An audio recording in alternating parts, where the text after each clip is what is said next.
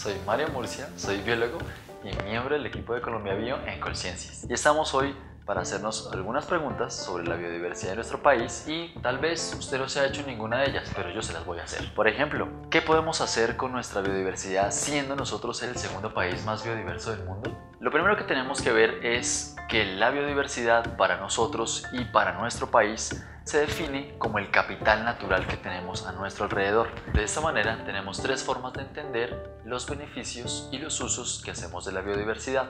La primera de ellas son los modos de vida. Los modos de vida son las formas como las comunidades se relacionan con la biodiversidad y la aprovechan para su subsistencia.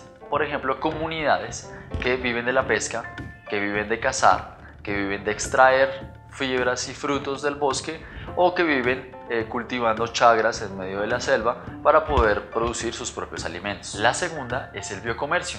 Ya se entiende más como aprovechar esa biodiversidad transformándola y generando algún producto que está dentro de un mercado específico. De ahí podemos entender que transformamos la biodiversidad en algún nivel o simplemente extraemos algunos de sus componentes que pueden ser parte de algunos otros alimentos.